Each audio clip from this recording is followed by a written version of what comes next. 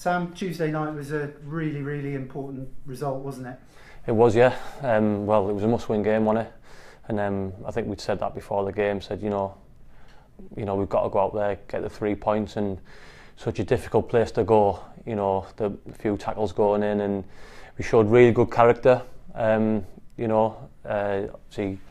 getting the second goal was really good for us, I think, at the time.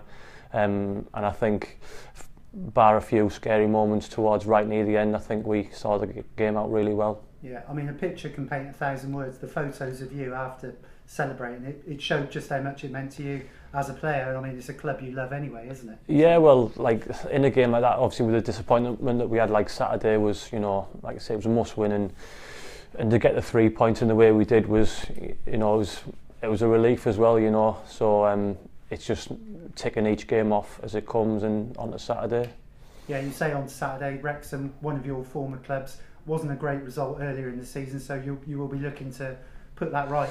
Yeah, well, I think, to be honest, the Wrexham game was probably one of the worst displays we probably put in during this season, and I don't think there's been many, but it was probably one of them, and kind of owe it to ourselves and everyone to go out there and do the best that we can, really. Yeah. Lincoln aren't in action in the league on Saturday, so you win on Saturday and you're level on points. I know they will have 3 games in hand, but it's a psychological thing, really, isn't it? I suppose so, yeah.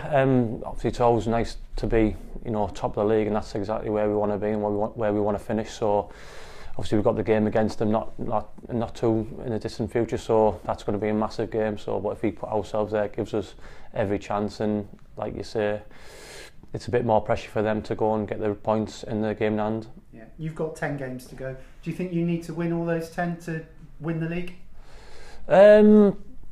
I don't think so, no. It'd be there and thereabouts, I think. So, but listen, we just go into each game as it comes, and hopefully we can just do our bit and take care of that side of things. And if clubs slip up, then that's great for us. But we need to go and take care of business. Okay, cheers, Sam. Cheers, Ash. Thank you. Well done, mate. Cheers, mate.